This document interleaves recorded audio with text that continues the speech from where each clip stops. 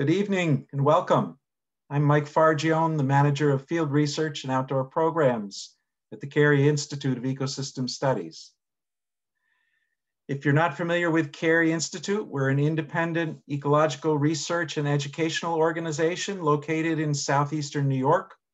Our scientists study forests and freshwaters, urban ecosystems, and the ecology of diseases. They work here in New York as well as around the world. This evening is the first of 3 weekly forest stewardship workshops we're putting on. Tonight, we're going to focus on understanding the ecology and the history of our Northeast forests. Next week, we'll look at threats. And in the final session, we'll have a conversation about measuring the current health of your forest and setting goals for it.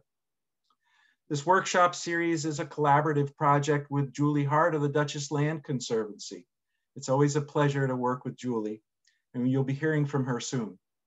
Normally, we run this as an all-day in-person workshop with indoor conversations and walks to view and compare different forest types and some fun hands-on activities. We hope we can get back to that in the near future. If you hover your mouse over the bottom of the screen, you'll see the chat feature. We'd love it if you'd like to share with us who you are, where you're coming from, and if you want, any comments you have about your interest in forest stewardship. During the program, if you have questions, please type them into the Q&A feature. We've left plenty of time at the end of the program to answer as many questions as we can. So now, without further ado, it's my pleasure to turn the program over to Julie Hart. Thank you, Mike, and thank you all for joining us this evening. We're really excited to be part of this webinar. So I'm going to start sharing my screen. And all right, can you see my screen okay? All right, great, thank you. So tonight's webinar is our first session out of 3 on our webinar series, An Ecological Approach to Forest Stewardship. So as Mike said, tonight we're covering the ecology and history of Northeast forests. And we'll cover, this is a basic outline of what we're going to be covering this evening. So I'll cover the first 3 and Mike will be wrapping up with the last couple of topics. And then, as he said, we'll have plenty of time for questions at the end. So first, let me introduce myself. I'm Julie Hart. I'm an ecologist and the Senior Manager of Stewardship and Education at the Duchess Land Conservancy. So if you're not familiar with land trusts, it's a nonprofit organization that, as its mission, is basically protecting land for public benefit. There's a lot of different tools that we use to do that, from conservation easements to actually acquiring fee properties and public preserves. But the end goal is always the same: protecting land for public benefit. So the Duchess Land Conservancy is located in Millbrook, New York. We're actually right around the corner from the Carey Institute. And in the interest of full disclosure, I should tell you, I also did work for quite a number of years at the Carey Institute. So it's been great to keep in touch with all my science nerd friends at the Carey Institute and do some collaborations on these public programs and outreach that we like to do. So the word stewardship, that's in our program title, it's in my job title. And it's worth thinking about. What does that mean? So when you think about what does it mean to be a steward of the land, I want you to just turn that over in your head for a few minutes. We'll be talking about it in more detail. And I'd love it if you would type into the chat box your thoughts on what does it mean to be a steward of the land. So the dictionary definition of stewardship is the responsible overseeing and protection of something considered worth caring for and preserving. So yeah, like all dictionary definitions, it kind of leaves a bit to be desired. It's pretty vague, but it covers a lot of ground. And that's actually a really good thing, because stewardship means a lot of different things to different people and different cultures as well. So I've put this quote in. This is one of my very favorites. It's from the Thanksgiving address and greetings to the natural world from the Haudenosaunee, which is better known as the Iroquois Confederacy. And this is part of a very lengthy address that they use at the beginning of their gatherings, basically giving thanks to the natural world, all the different parts of it. And so this is what they have to say, which to me is kind of the essence of stewardship.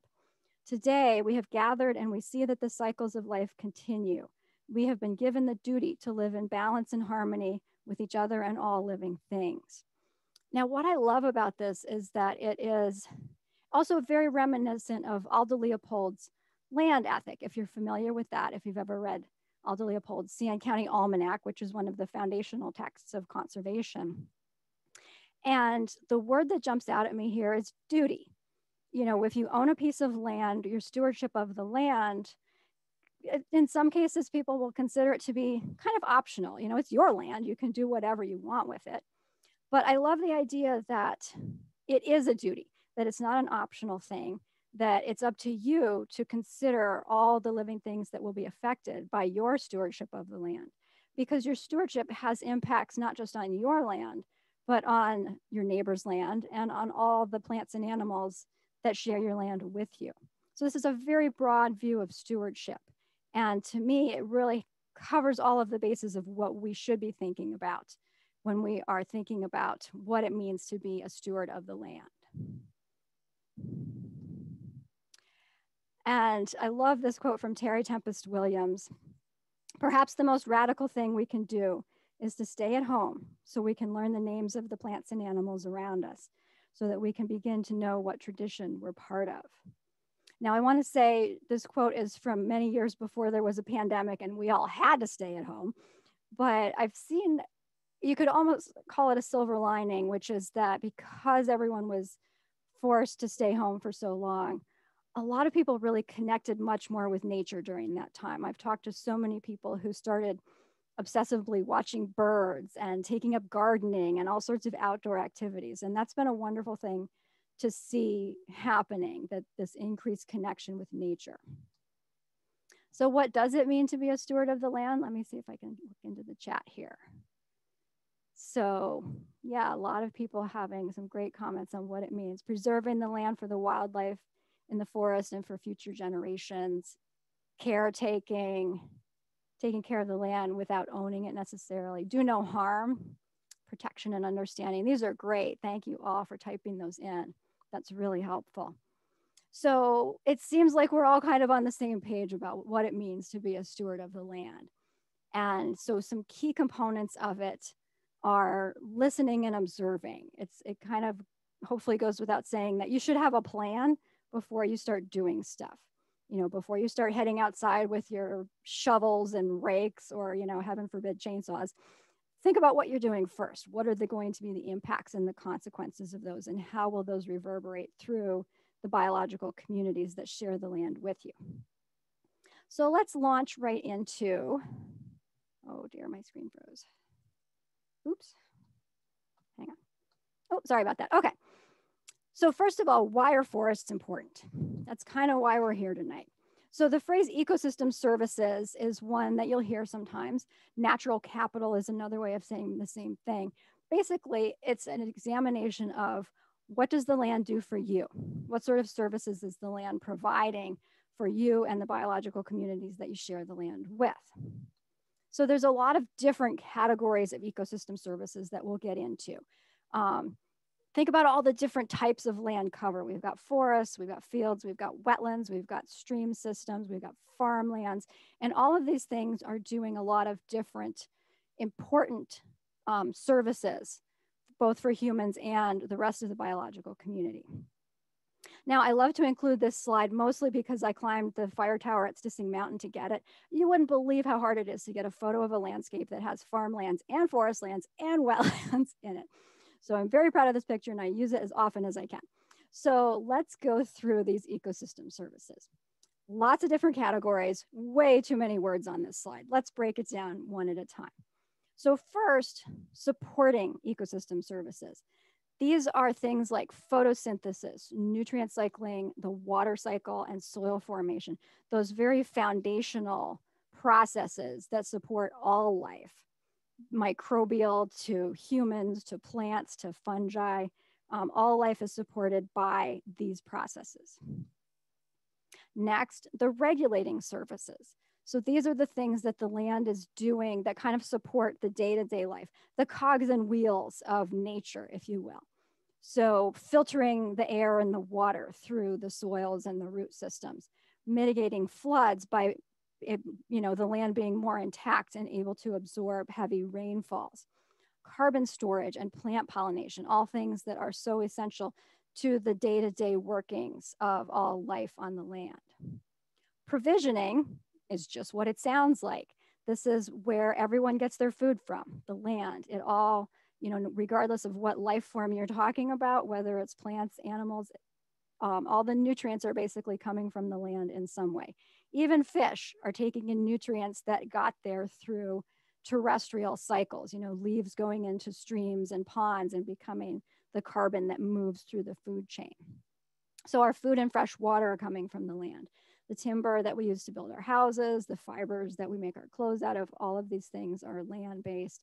And a little more esoteric, the genetic diversity that is so essential. Think of it as the immune system of the world, that level of diversity that allows for redundancy. So if one particular species is afflicted by a disease or a contagion, there's another species that might be ready to take over that functional niche in the ecosystem.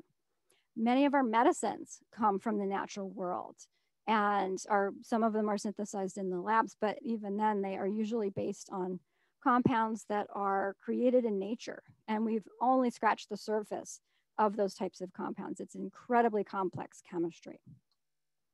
And the last type of ecosystem service is the cultural services that are provided. So here we're talking about the refuge that the outdoors can be for you, especially during times like a pandemic, when outdoors is literally safer. So it gives us a place for our recreation, education, learning about the outdoors and becoming more connected with it, and not to mention the spiritual significance and cultural heritage of the land.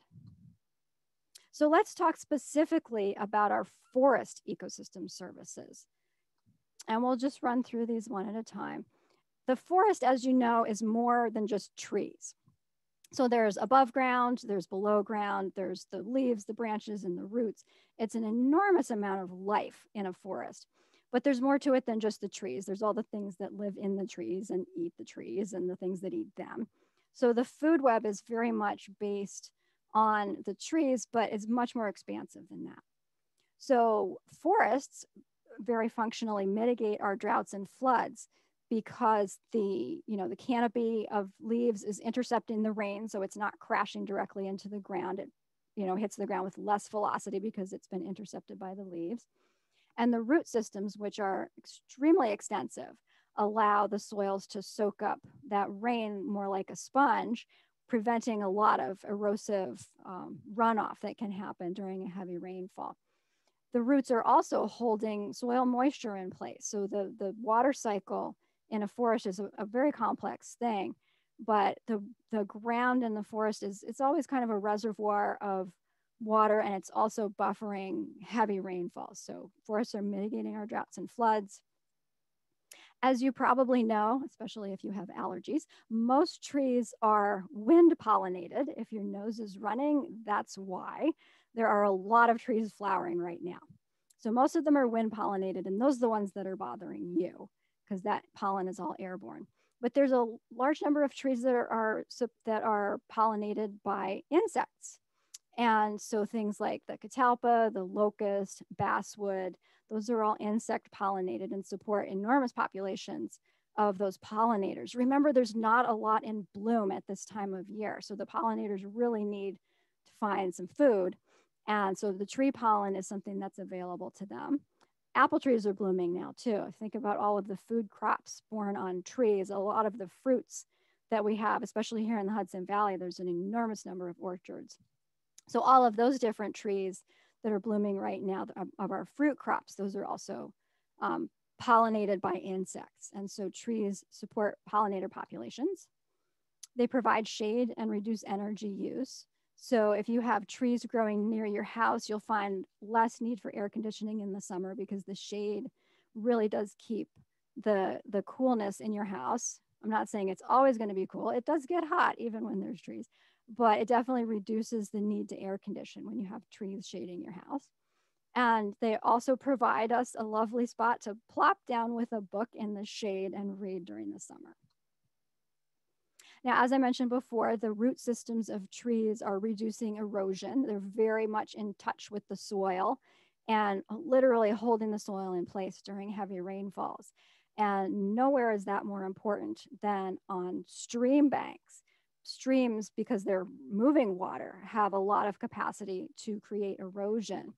And so a tree-lined stream bank is a more protected stream bank that's less likely to wash away in a great big storm. And so you'll see changes in land use over time. You know, at this point in time, most of our stream banks are buffered by forests and shrubs that are growing right to the edge. If you look at historical aerial photographs from the early 1900s, you can see a lot of pastures were cleared down right to the streams. And that created a lot of erosion. So that type of land use has really, you know, fallen into disuse. The riparian areas around the streams and rivers have been revegetated mostly. And so those trees are preventing the erosion that'll be caused by those severe runoff events. Trees and forests are generating and preserving our soils, and there's nothing more fundamental to life than soils. It's where everything else comes from. And so the trees, you know, through the leaves falling to the ground, the leaves decaying into the soils over time, and the root systems holding it all in place. The forests are incredibly fundamental to our soil health and stability.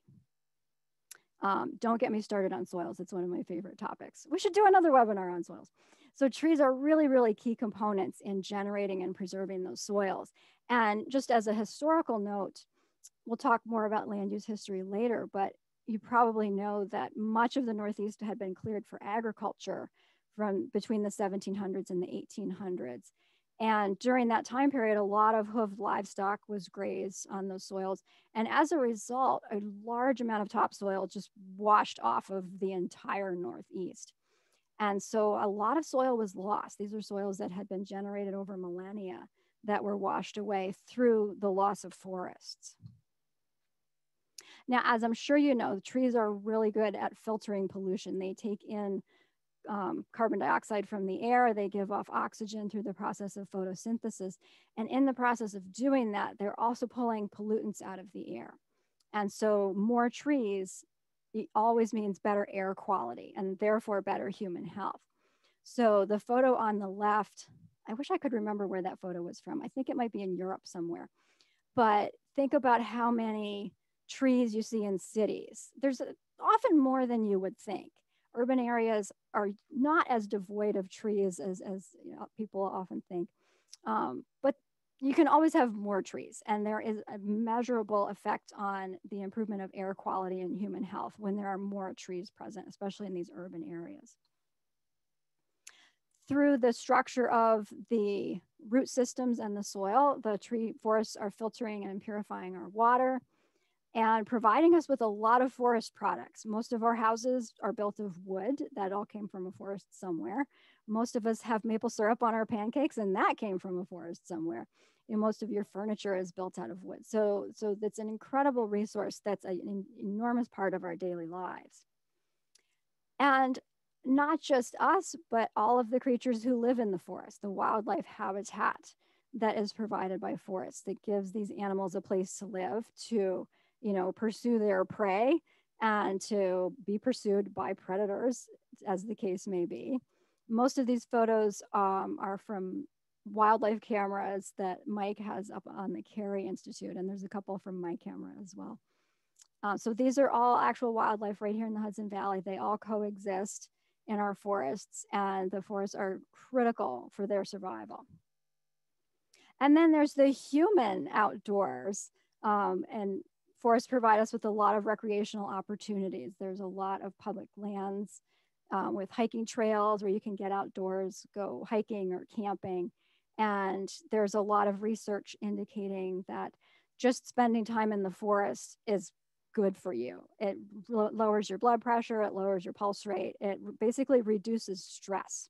You've probably heard of the Japanese forest bathing, which I can't remember the Japanese name, but I expect a lot of you have heard of that. And there's a lot of research showing that that is an actual fact. Forests do reduce stress. And one thing I was encouraging people to do during the pandemic is, you know what? You can't hug people, but you can hug a tree. Trees aren't going to give you coronavirus, and they are strong and sturdy, and you can go out and hug one. So feel free to get out and hug some trees. It's not a negative thing at all. And lastly, supporting biodiversity.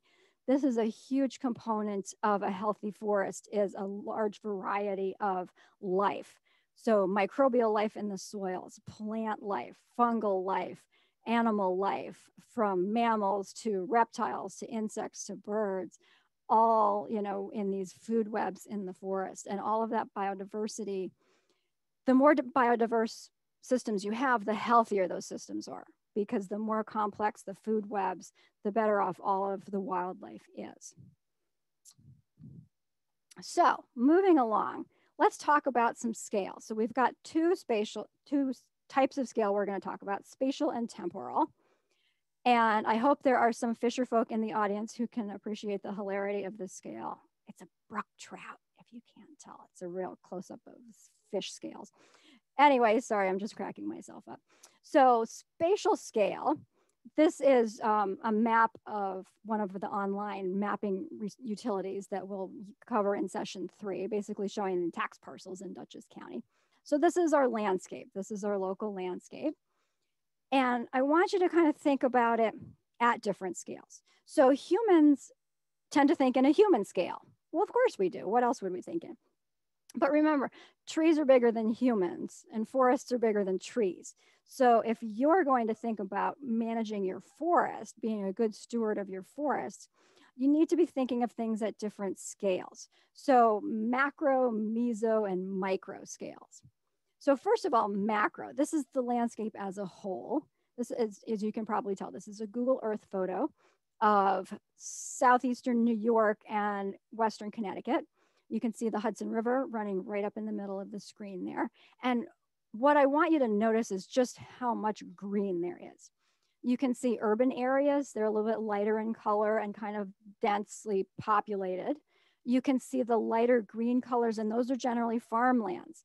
And you can see how it kind of swoops across the landscape. That's a geological formation where there's just pretty good farmland soils. So those are used mostly for agriculture. But within that and surrounding that are enormous contiguous forests. So think about every tree in your area, the tree that grows right in your front yard, is part of this macro system. It's part of the greening of New England. This is the scale that we usually are experiencing forests, the meso scale. It's just kind of what you see in front of your face. And I find it really helps to think in other scales while I'm in the forest. It makes people who go for walks with me a little bit crazy because I'm constantly looking at the trees and then swinging my arms wide and saying, but look at this whole big landscape that this forest is a part of. You know, it's in this valley or it's in this floodplain, and think about how that connects to the land around us. But then the next thing you know, I'll be pulling out a magnifying glass and crawling around on my hands and knees looking at tiny things in the leaf litter. So looking at all the different scales, you know, zoom in on those trees. This photo here is a photo of some trees not too far from where I live. Zooming in on the tree trunk, you can see, wow, there's a lot of life. There's a lot of different types of mosses and lichens growing on that tree trunk. So take a minute to zoom out and then take a minute to zoom in when you're in the woods. Start carrying a magnifying glass with you because you will see so much more when you do that. So consider multiple layers of spatial scales when you're thinking about your forest. Also, consider temporal scales. So again, humans think on a human time scale. And so we need to consider that the organisms in the forest, some of them have much longer lifespans and others have much shorter lifespans. This is my favorite cartoon of all time. So the average human lifespan is about 79 years. This is a photo of my grandmother who died several years ago at the age of 100, proving what most of us already knew, which is that grandma's above average. So that's a normal human lifespan. But wildlife and plants have widely different lifespans from humans.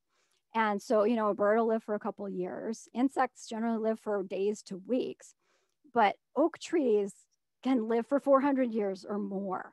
Trees have incredibly long lifespans when they're in an area where they're not threatened by disease or being cut down. So when I think about land stewardship, the message I'm always trying to communicate is that your land tells a story. Every bit of land tells a story. And your stewardship of this land is writing a chapter in that story. And so think about how long this tree is going to live.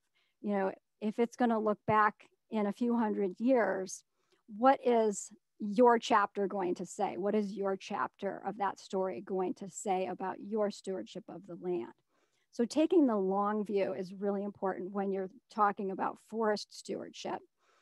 When you work for Mother Nature, you get paid by Father Time. Remember, nature moves on a much different time cycle than humans do. You have to be patient. Trees grow slowly compared to humans.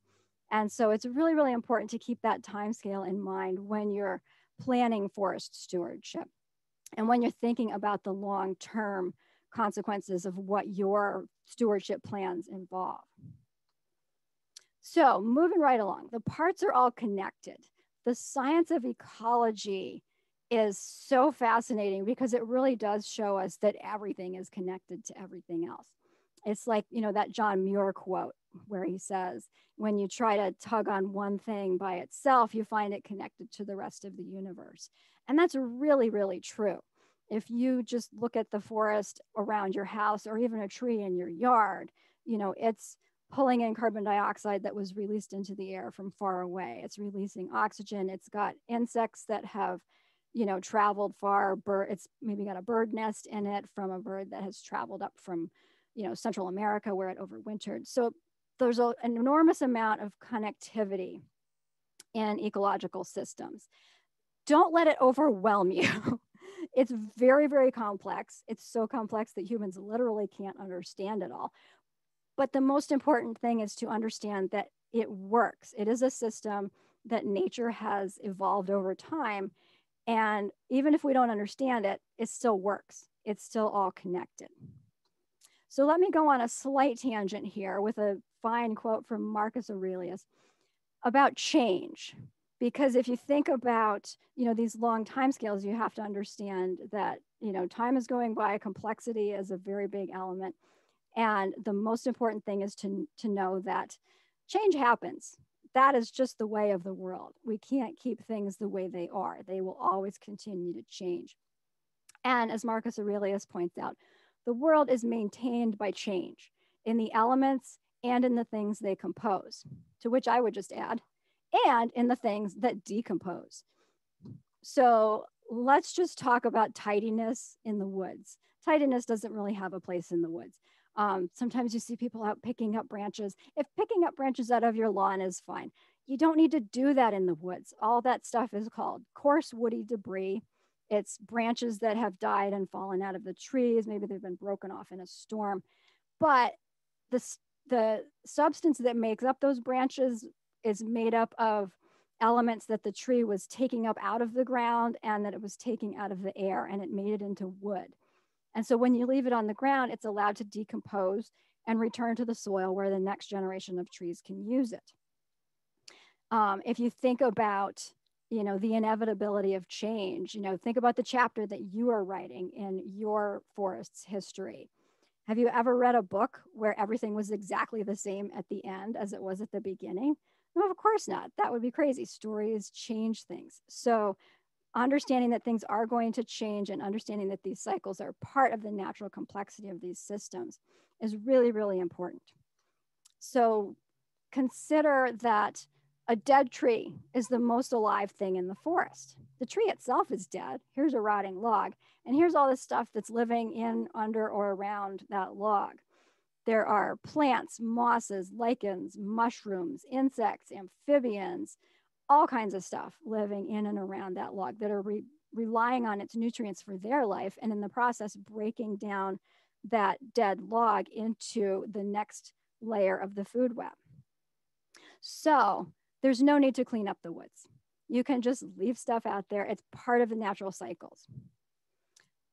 Another slight tangent, but this is a really important concept for you to understand to be a good steward of the forest, is root systems.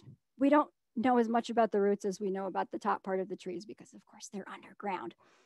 But you often see it illustrated like this, where the root system is essentially a mirror image of the trees, branches, and canopy system. So that's not how trees grow. Sometimes you see the roots even smaller than the canopy. Oh my gosh, that's worse. So in fact, tree roots extend 2 to 3 times past the canopy's diameter, past where the tree branches extend. And in general, those tree roots, the vast majority of them are in the top foot of the soil. And so tree roots, for the most part, don't go nearly as deep as you think they do, but they go a heck of a lot wider than you think they do.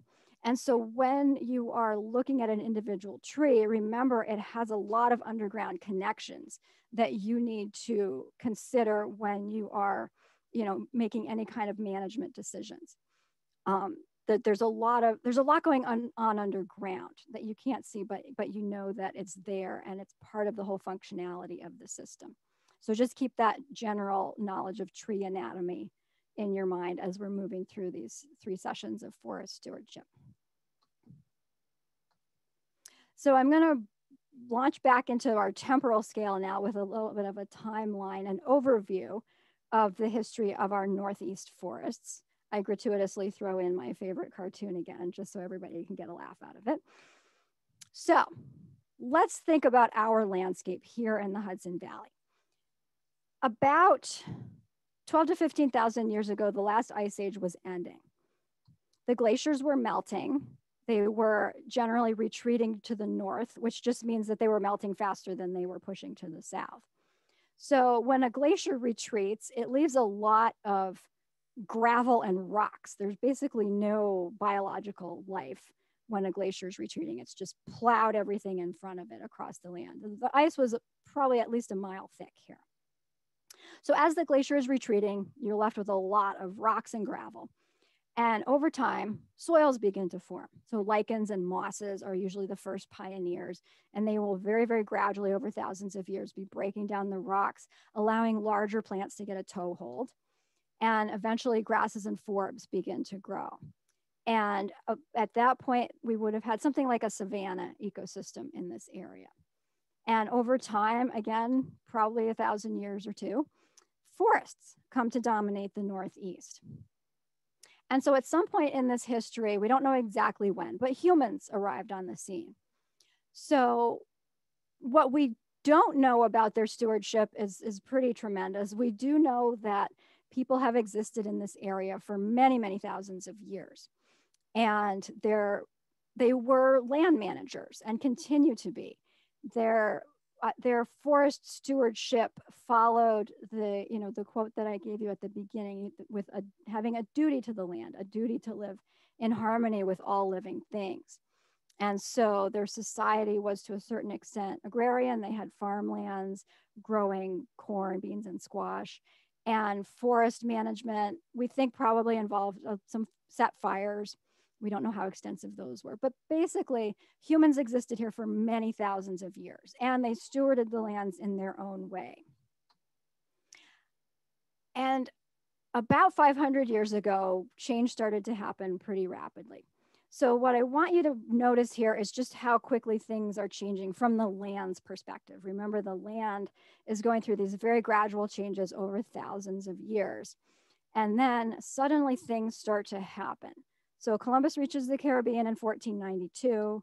A little over 100 years later, Henry Hudson sails up the Hudson River in the Half Moon. Not much has changed on the land in this point. The Native American societies are still here. They're beginning to be impacted by diseases that are spreading. And over time, European colonists begin to clear these extensive forest lands. So there are some patents filed with the British Crown, which gives people the ownership of the land with the requirement that they tame the land, meaning clearing it for agriculture and settling it. And so this starts to happen in about the 1700s or so, and it really picks up speed until the middle of the 1800s, when, depending on where you are, 40 to 80% of the land throughout New England has been cleared for farming. So huge amounts of forests were cut down, turned into houses, burned for firewood, and now the lands are being used for agriculture. A lot of things happen to change that. The Industrial Revolution, draws people into the cities. The Louisiana Purchase allows people to go farm in places where honestly the soils are a heck of a lot better. And there's a kind of region-wide abandonment of farmland. So from the mid-1800s until the present, much of this land that had been cleared for farming is returning to forest. Forests just kind of naturally seed themselves across the landscape. So there's a natural return to forest, but at the same time, our very, global lifestyle has brought in a lot of invasive species. And our development patterns have made the landscape very fragmented. And so instead of a large intact forest, we have something that's fairly fragmented and is challenged by a lot of these invasive species. That's something we'll talk about in much more detail next week. So what I want you to take away from this whole timeline is just the fact that things changed really, really fast from the land's perspective. So I'm going to leave you with a quote from Shakespeare that I'm sure you're familiar with. All the world's a stage. Everybody's heard this quote, right? And what does this have to do with forest stewardship? Well, okay, not much. Let me just rephrase the bard a bit to make it fit. All the land is a stage, and all the species in it are merely players. They have their exits and their entrances, and one life in its time plays many parts. So when you are protecting a forest, you're protecting the stage where the play is happening. The play is happening all around us all the time. It's biology, basically. It's all these ecosystems and their functions and the life that inhabits it. Over time, species come and go. Some of them populations decline and some of them populations increase depending on the type of land use that we're looking at. But there's this constant flux in and out. And one life in its time plays many parts. Remember, each organism is part of the whole cycle, the food web and the cycles of nature. And so the life, pick out an oak tree. That's one life. So that oak tree is itself, it's a tree, but it's also probably the mother of many oak seedlings that are in the area. It's the giver of shade that I will sit under and read a book in the summertime. It's home to the squirrel that nests in its branches. It's home to the birds that are flittering around. It's a food source for a lot of animals when the acorns fall. So each life on the landscape impacts a lot of other lives. But when you're protecting the land and when you're stewarding it carefully, you're protecting the stage where the play happens. And those changes can happen in their own time and place. But being a good steward of the land means thinking about more than just you and your trees, thinking about the other organisms that are occupying that land with you and all of the lives that they are touching with their own life. And so with that, I will stop my screen share and hand it over to Mike to go into succession and land use history. Thank you, Julie. And let's see if we can get started here. Hopefully everyone can see my screen. So you did a great job of introducing what forests do for us, as well as talking about some of the processes that have led to where we are. But we want to look more closely at what shaped today's forests. It's easy to look at a beautiful forest here in the Northeast and to imagine it's always looked the way it does. But as Julie already mentioned, ecologists consider that today's forests are very different from what was there in the past. When ecologists look at forests, they repeatedly come to the conclusion that the forests we see today are not what was here in the past, that our forests today continue to constantly change, and probably what we see today is going to be different than what's here in the future.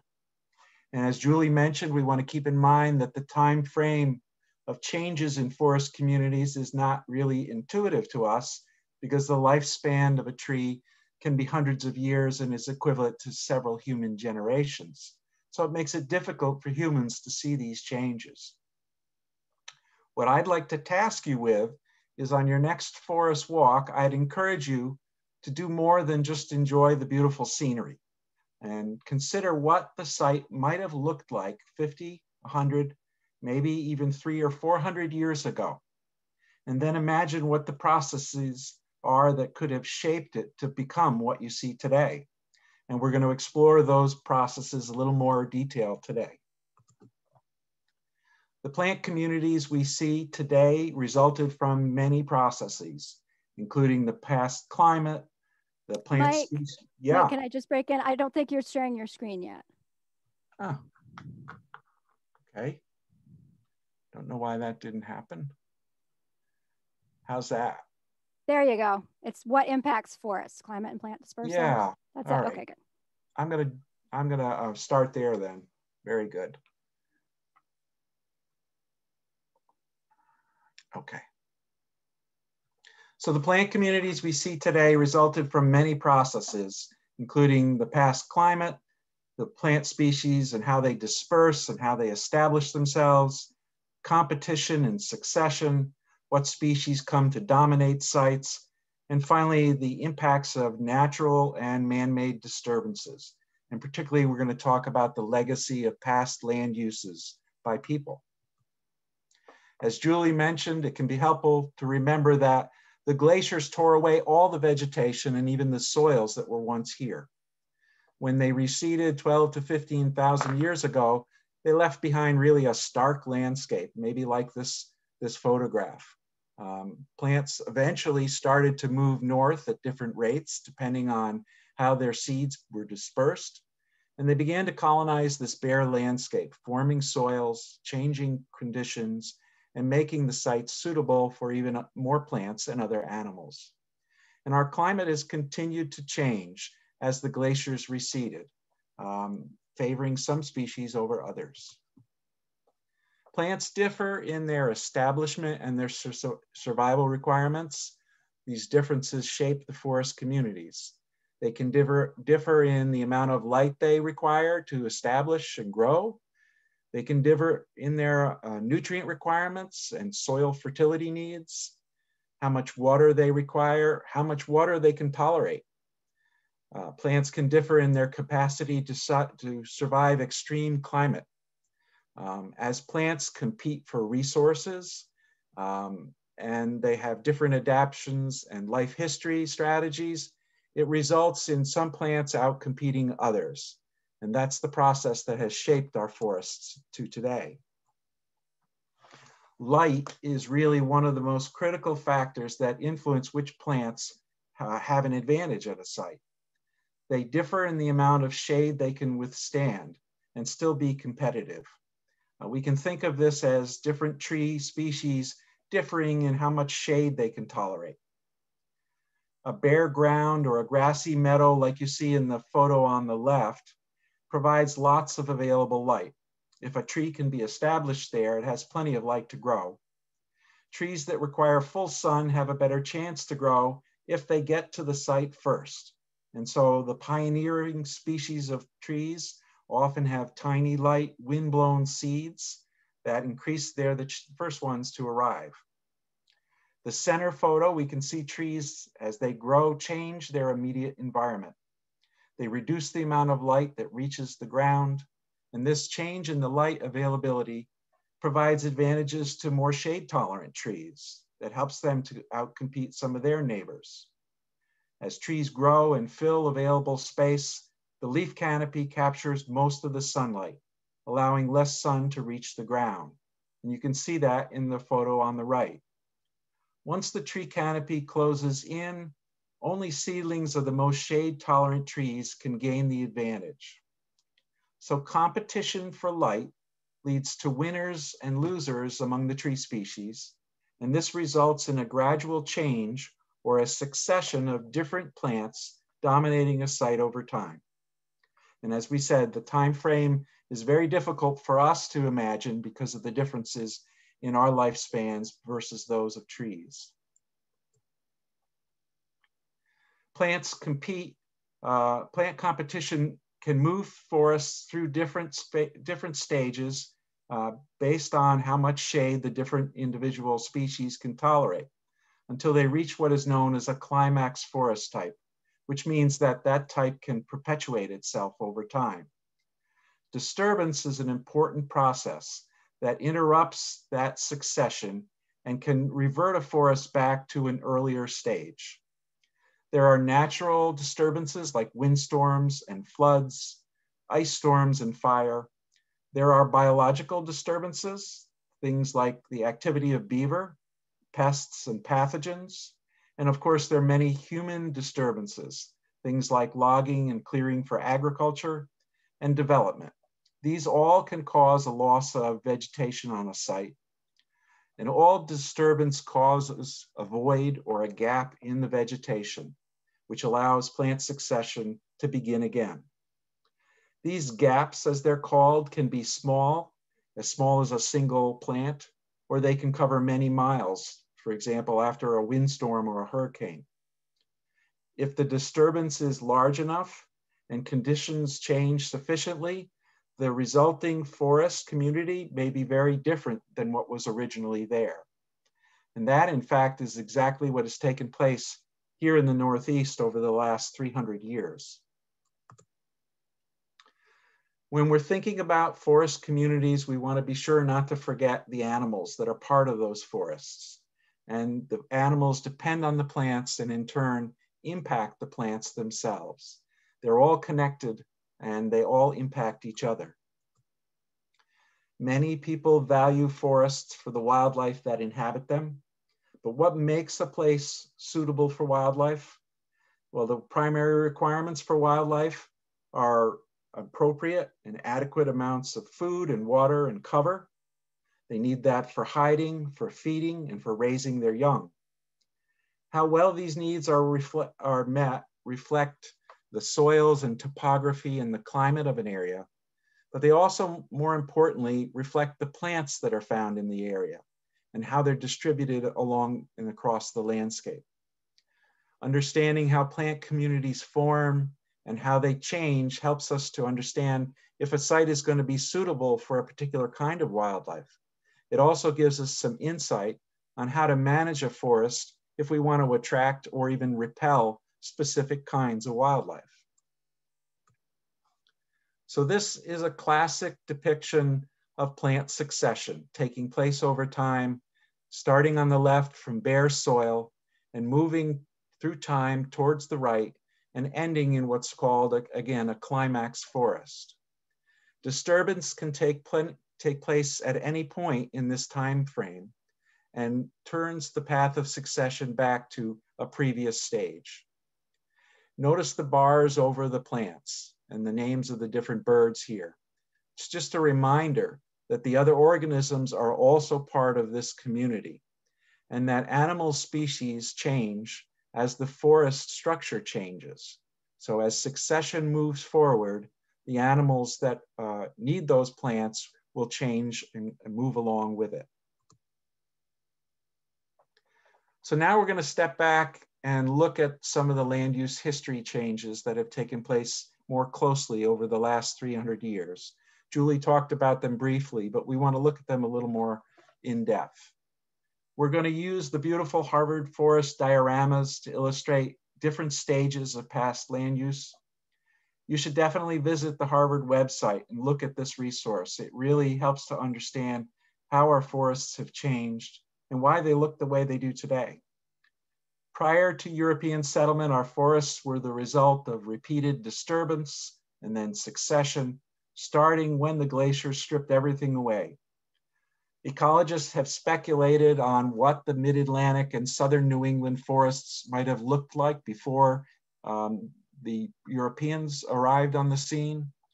Mostly they think it was old forest, but with greater diversity of tree types and greater diversity of tree ages than we see in the forests of today. There was a considerable amount of open habitat, even though there was a lot of old forest. And the open habitats resulted from things like natural disturbances, flooding by beaver, and as Julie mentioned, man-made clearings as the Native Americans cleared areas for farming and to produce better habitat for game. Ecologists also believe the forests before European settlement were also dominated by different trees than we have primarily dominating today. There were more chestnuts and oaks and hickories, and perhaps fewer maples, pines, and hemlocks in those early forests. As we talked about, European colonists found these open habitats along the coast that were primed for farming. And these were the first areas that were farmed by the new inhabitants. These were primarily cleared fields of Native American populations that had been decimated by European diseases. The colonists began to farm these areas, and then they rapidly expanded, clearing more of the interior lands till they spread throughout the region. By 1800, at least 3/4 of the land area in our area in the Hudson Valley was probably deforested. It was cleared for livestock pastures, for plowed fields, and planted to crops. Our rocky eastern soils were often the product, didn't produce great crops, and they produced really good hard scrabble farms with lots of stone walls, but they were tough to farm. In addition, many of the early farmers had relatively poor farming techniques that increased erosion, and it resulted in a lot of our hilltops losing their topsoil and created even poorer conditions for the farmers to grow things in. These depleted fields and even entire farms were abandoned here in the Northeast as the Erie Canal and the railroads made travel easier and provided a means for rapid transport of food back from the Western fertile lands to the markets here on the East Coast. So many, many farms were abandoned in the 1800s and early 1900s.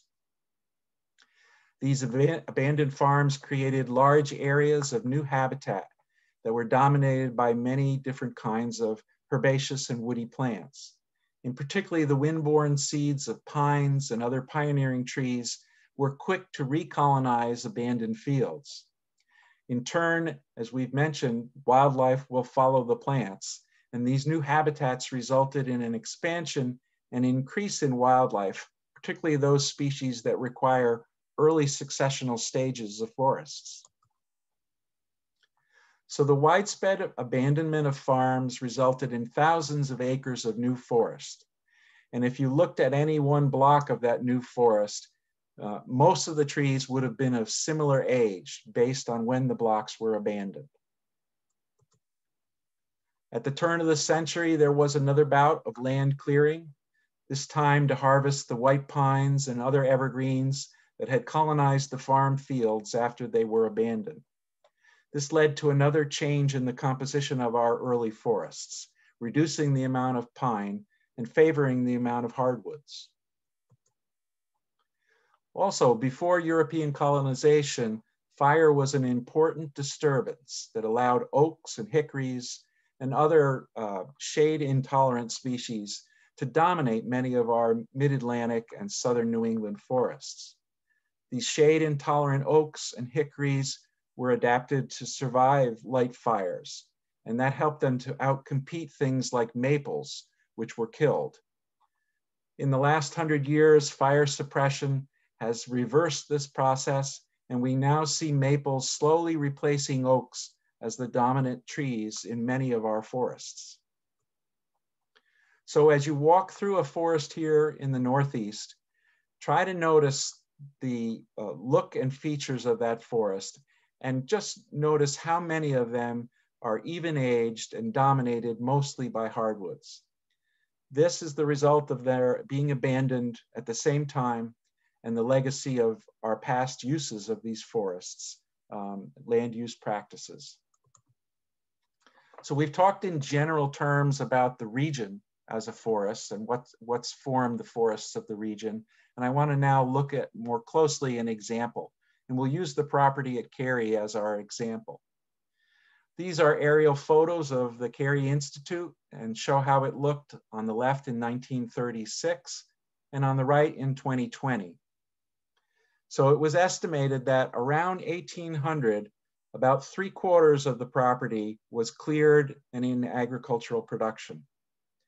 Only the steepest slopes that were rockiest were left in forest, and these weren't untouched forests. They were cut repeatedly, mostly for firewood. The photo on the left, taken in 1936, shows how the property was still mostly covered with fields at that time. But many of those fields had been recently abandoned and were already growing back to woody plants. You can see the dark areas in the middle and the middle right, excuse me. Those are the steep slopes that were at the time covered with real forests. The rest of the area were either open agricultural lands or agricultural lands that were starting to grow back into woodlands. If you look at the photo at the right, you can see that now in 2020, almost 3/4 of the property has grown back to mature forests. And so we've had a complete reversal from 3/4 open to 3/4 forested in a matter of less than 100 years. The photo on the left shows an isolated tree in amongst agricultural fields. In the past, farmers would often leave an oak or a hickory out in a field to provide shade or food for livestock that were using the pastures. On the right in the photo, you see a large white oak that once grew in an open pasture along a farm lane.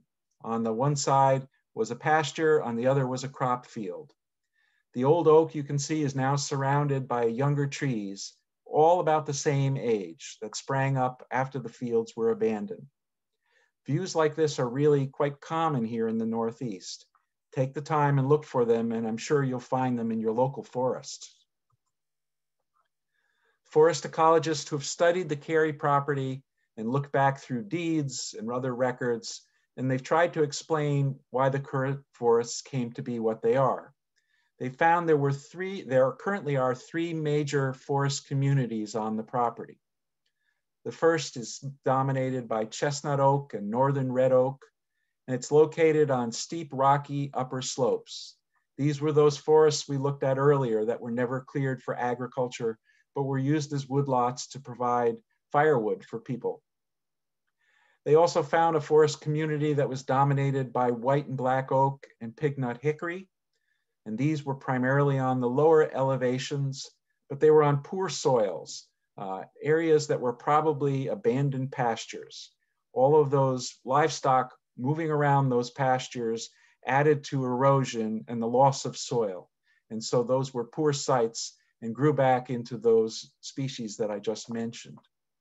And finally, the third forest community that they've noticed was made up of red maples and white pines.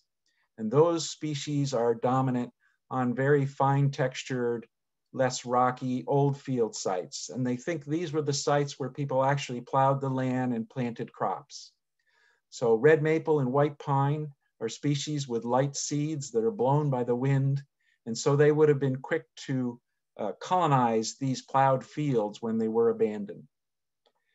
They looked at the species composition of the current forest, and they've tried to figure out what was here before the agricultural uses. And the way they did that was to look back at old deeds.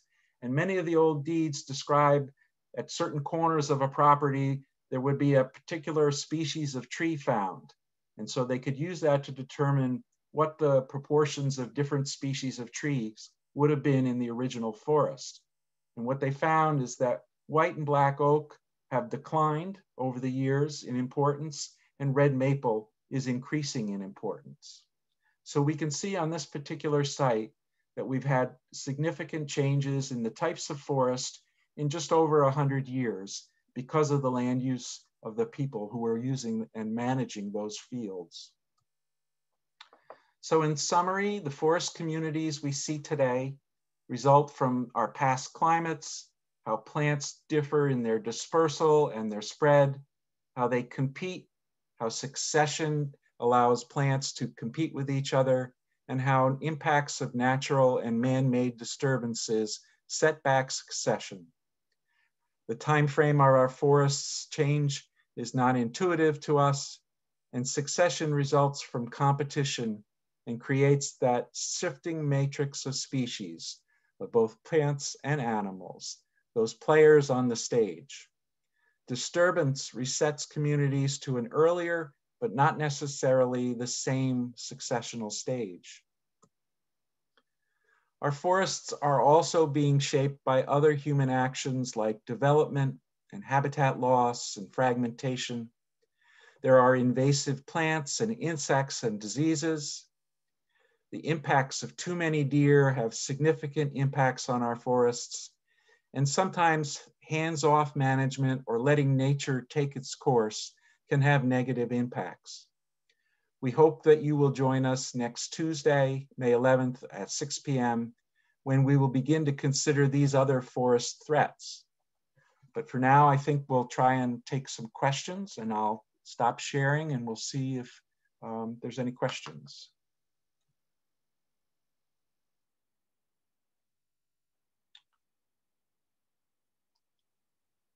Are you there, Julie? I am here. Okay, do we have any questions? Not yet.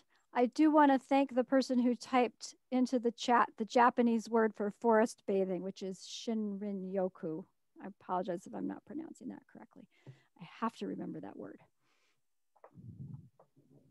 So yeah, we finished up a little bit early. We wanted to make sure there was lots of time for questions. And so please go ahead and type into the chat if you have any thoughts or questions that you'd like to share.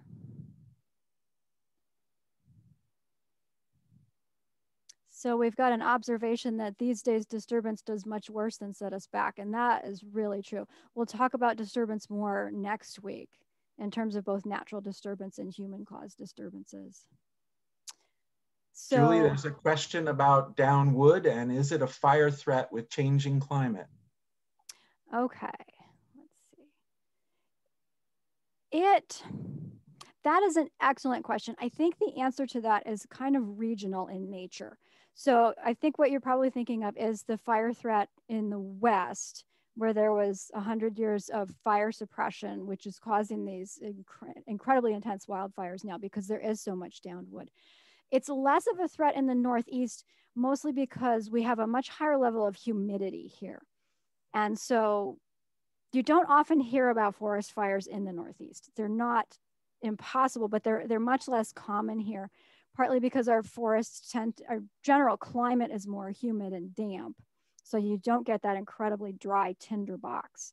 And downed wood actually in our forests tends to be quite damp. It actually holds, it's almost sponge-like in its inability to hold moisture. In many of our forests, we'll talk about next week, we have impacts of too much deer browsing. And so there's very little understory. And in fact, that down wood is often some of the only structure that's available for wildlife, insects, amphibians, other animals. It's the only habitat that's available out there for them to live. And so removing that not only eliminates nutrients, but it also eliminates some really important habitat for wildlife. Yeah, so we're getting questions both in the Q&A and the chat. So we'll try to monitor both of those. So here's an easy one. The book that I mentioned about stewardship, I think the one that I probably mentioned was Aldo Leopold's Sand County Almanac, which is, I think I referred to it as one of the foundational texts of conservation. So the Sand County Almanac is definitely one to put on your reading pile if you have not already read that. There's a question about how has drought from last year affected wildlife populations and or tree growth and health? I don't think the conditions we had last year were so severe that they had widespread negative impacts on trees or wildlife. They are adapted to fluctuations in water, and so they're able to withstand too much and too little as long as it's not extreme. Yeah, and the drought has a lot of different impacts. So remember when Mike was talking about changes resulting in winners and losers, basically. So when there's a drought, you know, there's a lot of negative impacts on trees and wildlife, but research at the Carey Institute has shown that one of the potentially positive impacts is that ticks desiccate. And so the one year we had a very dry spring was a year when the tick populations were surprisingly low. So those kind of widespread disturbances can have kind of unexpected consequences. And as I think we've said a lot, the complexity of these systems make it really difficult to predict exactly how it's going to affect the various species. There's a question, Julie, about the New York State Forest Preserves, the Adirondacks and the Catskills, and how did humans impact these areas? They certainly had an impact on the species composition of those forests. In many cases, the early land uses involved a lot of widespread logging, either for timber, or in the Catskills, there was a lot of logging of hemlock for the bark for tanning. And so it did result in changes in the makeup of the forests. It also created great amounts of woody slash or dead wood on the ground, much more than would be typical in a forest. And that did result in some cases in some widespread fires that not only impacted the existing plants in sites, but also actually the soils in some sites, because the fires could have been so hot. Usually that was the result of a combination of lots of woody debris from logging and sparks from wood burning locomotives setting it off. So those are some of the effects they had. Some of those areas were farmed and cleared, and they were probably some of the areas that were abandoned first because they were quite rocky. Now here's another interesting question. What were the poor agricultural practices that the European farmers were using? So I think we both touched on this a little bit. Often it involved grazing animals on slopes and areas where there was a high probability of erosion, and the hooves of cows and sheep in particular would cut through the sod that was there or the plants and allow rainstorms to wash that soil away. Some of the ways that they plowed the land as well may not have necessarily been the best agricultural practices. And so those things tended to cause greater amounts of erosion and the loss of the topsoil, particularly from the hills and the hillsides. Right, and remember how different European agricultural practices are from the Native American agricultural practices. So the Native Americans would either find or create a field, and then they would farm it for a certain number of years. But farming takes a lot of nutrients out of the soil, and eventually the soil would be exhausted. The Native Americans would just move to a different place. They would rotate into a different area, have a different field where they would grow their crops. Europeans had a culture where when you settle there, you stay there and you don't rotate. You have your farm, and that's where you are doing your agriculture. So just two very different lifestyles, basically, and two very different approaches to agriculture. Julie, there's a question about lots of ticks this year so far. I would agree with that. I'm finding lots of ticks. And so partly it's been damp, which allows them to survive. Primarily, I think the population surge is because there was a mast year 2 years ago. So a mast year is when there's a lot of acorns on the oak trees, very heavy acorn crop. And there are years and years of research at the Carey Institute to support this conclusion. And we'll talk about this a little bit next week. Basically, a huge acorn crop feeds a lot of animals, including mice and deer. Mice and chipmunks are the primary vectors of black-legged ticks that carry Lyme disease, among other pathogens. And so year one, you have a large acorn crop, a mast year. Second year, you have a population boom in the small mammal populations, especially the mice.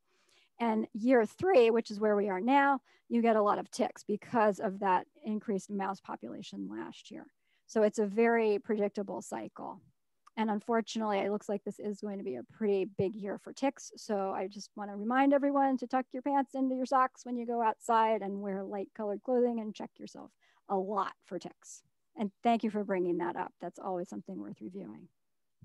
Another interesting observation that there were a lot of southern pine beetle damage a few years ago, and this person lost many of their pitch pines. And has this been impacted, have other areas been impacted like this? So the southern pine beetle is a native insect that's native to the southern parts of the United States. It typically hasn't moved this far north until just recently, maybe the last 5 years. It impacts certain types of pines like pitch pine, red pine. It does not impact our northern native white pines. So the damage that it will do will depend on which pine species you have on your land. But with climate change and warming winters, we probably can expect this insect to increase and to continue to move north and impact people who have the kinds of pines it likes to eat. Now, here's a great question. Do you have services to help us figure out how to be a good steward? There are a lot of resources out there. The DLC is currently in the process of developing a new website, and we do hope to have a very broad resources page on the website, which is going to have a lot of that type of information on it. In the meantime, the DEC is a great source for management, stewardship resources, local Cornell Cooperative Extension, the local Soil and Water Conservation District. There are a lot of foresters who could help you develop a forestry plan for your land. And there are quite a lot of landscape professionals who work with native species and are working to be good stewards of the land and to kind of encourage that type of stewardship. So those are some of the resources that I would suggest. There are a lot of resources available, especially right here locally. We have some great organizations here in Dutchess County. The federal NRCS service also has resources that are available. And in fact, they typically get some funds through the Farm Bill to help people by providing partial payments for certain practices that can help you be managing your land. So it's worth a visit to their website and maybe a visit to the local office to see what kinds of things they can offer you. They may also have materials as well as expertise they can share with you on being better stewards. I see, what are our thoughts about land acknowledgements? And does Carey Institute do this? I'm not sure I know what a land acknowledgement is. So that is something that has been much more common in recent years. In the land trust community, it has become pretty much standard practice whenever we're having a conference or a regional gathering that the speaker acknowledges the history of their land. So for example, I would say that I am coming to you from Millbrook, which is the traditional lands of probably the Wappinger. Is it the Mohican? The Mohicans, Dutchess County is kind of on a boundary actually. So we're at the very northern extent of the Lenni Lenape and the southern extent of the Mohicans. And the local tribes are, if you look at the names of the roads and the physical features of the landscape, the Wappinger tribe, their traditional lands were in southern Dutchess County. The Sapascos were in the Rhinebeck area. There's still a Sapasco Lake there. So there's a lot of native words on our maps that I think we don't appreciate. And I'd love to do a study of that, how many of our local place names originated from native cultures. There's a question about, are there foresters who are skilled at guiding forest owners in managing their woods for their ecological services, not for timber harvesting? And yes, the answer is you can find people who will do both. Really what's most important is for you to sit down and make clear what your goals for a particular property are. You can work with foresters, consulting foresters, as well as with wildlife biologists. Organizations like the National Wild Turkey Federation, the Ruffed Grouse Society also have biologists that will come out and work with landowners to help them be better managers. So there are resources out there and people who can help you with that. And I think that also answers another question that's been typed in, that you mentioned a hands-off approach is not always the best. What are some basic forestry management practices to consider for landowners? So I think your answer should cover that as well. And then I would just add that the reason the hands-off is not a great approach in our area is the invasive species. They are so aggressive. And if you don't manage at all, I've seen a lot of places in this area that are just blanketed in invasive species. So hands-off is going to result in a tangled mess of invasives, unfortunately. There's a question about my property is in the foothills of the Shwangunks. Someone told me the forest isn't very healthy due to several factors, including it was likely used for sheep for some period. Is there a way to tell if the property was previously used for sheep grazing? Honestly, it's a pretty good bet that it was. Sheep grazing was huge in the Northeast throughout I think it was late 1700s to early 1800s. There was kind of a wool boom in Europe around that time. And so sheep were very, very common livestock to have. It was a great cash crop. So a general historical progression of our lands, first it was kind of hardscrabble farming for subsistence, then it was sheep farming, eventually a lot of dairy farming, and then when the dairy industry kind of imploded 40 years ago, we've now got horse farms and a lot of variability. Actually, there's a huge amount of diversity in the farms that we have here, which is really nice to see. And that actually leads right into another question. So every time you see stone walls in the forest, those used to delineate farmland. And yes, that is exactly correct. And I've had many hilarious conversations with people wondering, why would anyone build a stone wall in the woods? And the answer is, well, it wasn't woods when they built the stone wall, it was a field. And every spring, the frost heaves would pitch up some more rocks out of the ground, and they had to haul them out before they plowed their lands. So most of those stone walls I've heard them referred to as linear landfills. They were taking the rocks that came up out of the soil, moving them off to the side to kind of fence in pastures and croplands, and just to get them out of the soil so that they could plow.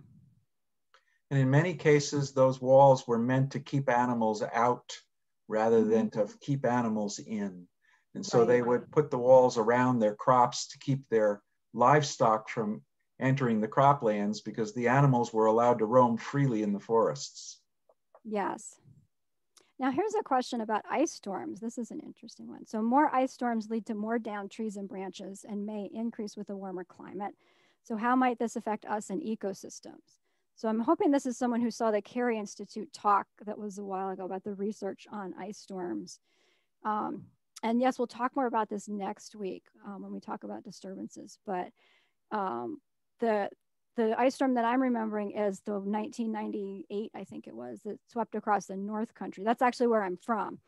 And when I visited after the ice storm, the damage was incomprehensible. I've just never seen anything like that, and I hope I never do again.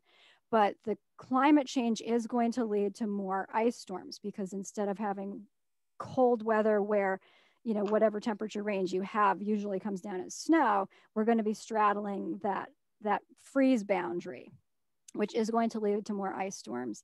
I think the effects are still being studied. It does cause a lot of down wood. I can tell you from my observations in the North Country that the forests do recover. It takes a lot of time though. The mortality is incredible. And ice storms do tend to be fairly patchy. They require a very specific set of climatic variables for that much ice to accumulate. So there tends to be a narrow band that is strongly affected by that and other areas that are less affected. I would refer you to, I hope it's on the Carey Institute website somewhere. I know that Lindsay Rustad gave a talk recently about her ice storm research. So I think that's on the video page of the Carey Institute because I remember seeing that. Yeah. So I would refer you to the research of Lindsay Rustad, and I believe there is a video of one of her talks on the Carey Institute website. It was a research project they did at the Hubbard Brook ecosystem where they actually created ice storm conditions. With a fire hose. With a fire hose in the winter.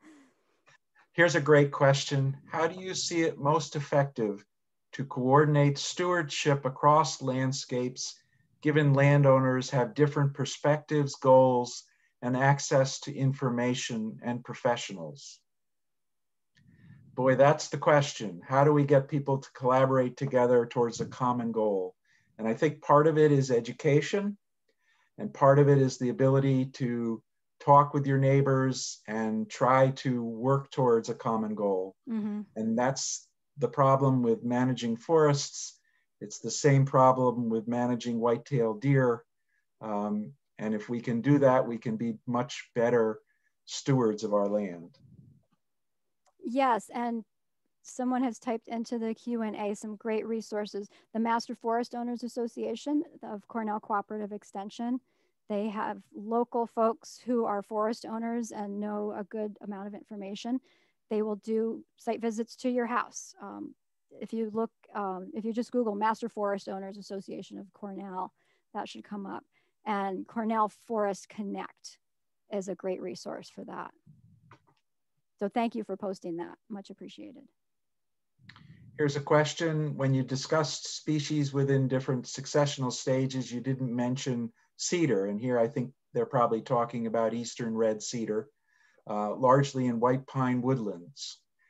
Should they be cut down to make room for the next species, or left alone so as not to host, left alone they may host invasive vines?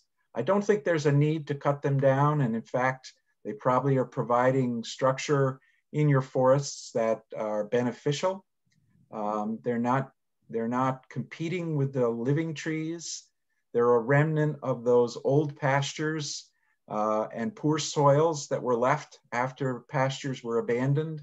And eastern red cedar and little blue stem grasses are a very unique habitat type that was sort of common in these abandoned old pastures. And we're just seeing now in many parts of the Hudson Valley that the last remnants of these little blue stem red cedar habitats are disappearing and becoming forests again. But they're a unique kind of exciting habitat, and they're worth maintaining if you can do it. Mm-hmm. And if you do have invasive vines climbing up them, just chop the vine and that'll kill it. It'll probably come back. You have to stay on that, but just go out with a pair of loppers and chop through all those vines to kill them. And you do have to do that more than once, but that is one way to keep it from turning into a curtain of vines. Our ag assessment encourages logging of the woodlots for a property tax reduction. Shouldn't they encourage leaving trees instead of cutting them?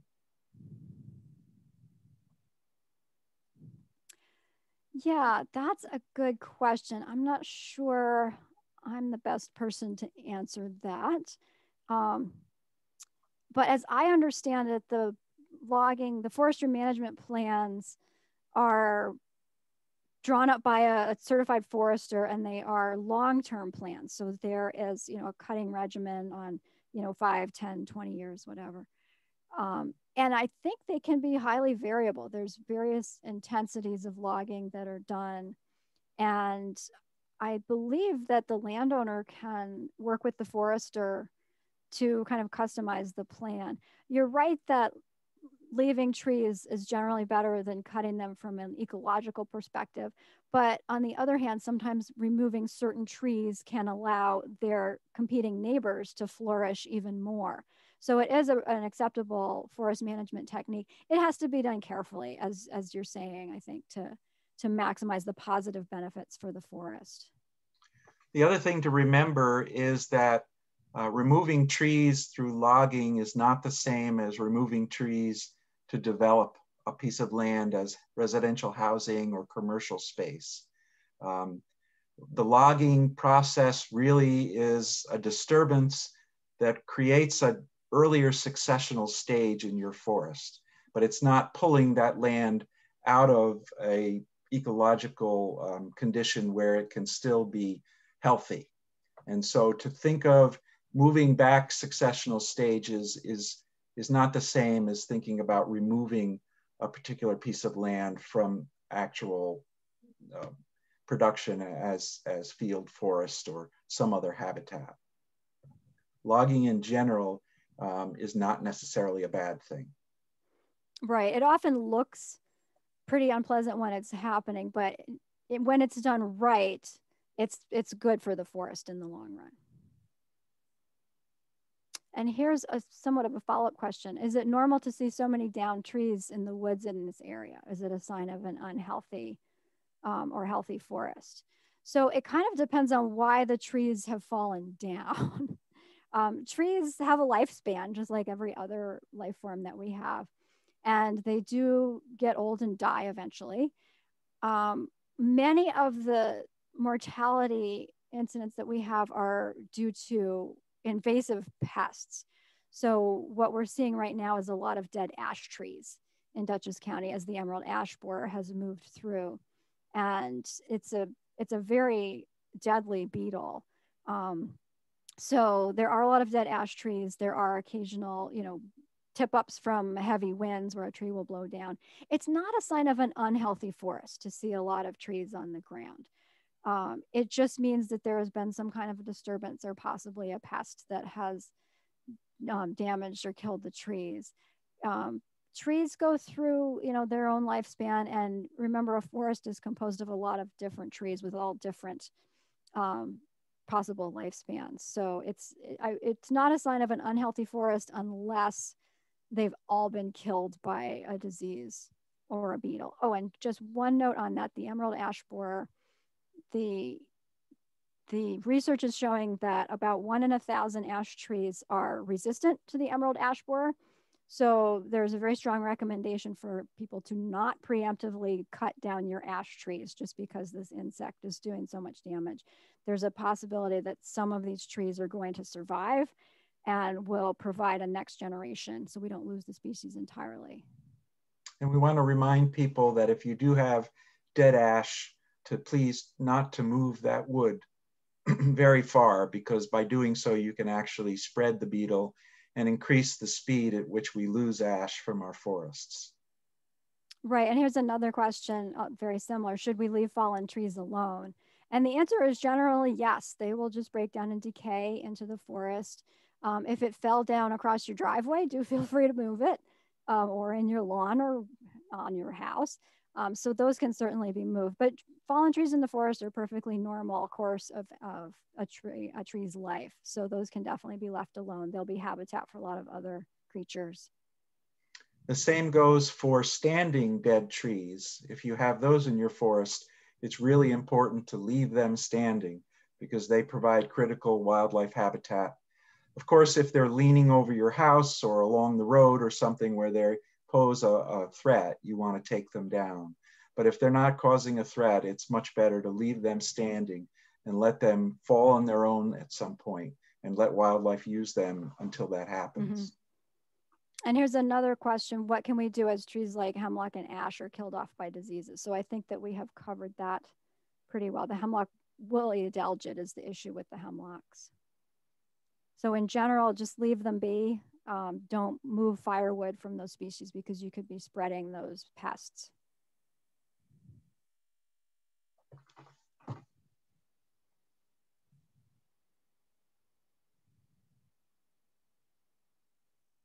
I think we may have reached about the end. We are. We can probably just do maybe 1 or 2 more questions and before 7:30. Let's see. Someone asked what my last name is. It's Fargione, Michael Fargione. Sorry if I didn't make that clear at the beginning.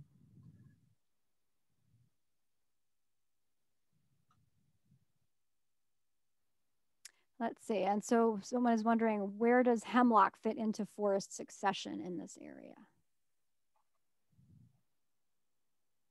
Hemlocks are a very shade tolerant species, and so they can establish at any point in the succession process, but they're most often dominant towards the mature forest where they outcompete other species for light.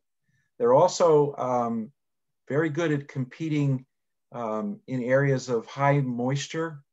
And so they're often found on northern or eastern slopes along streams and places where they can outcompete other plants because of moisture regimes.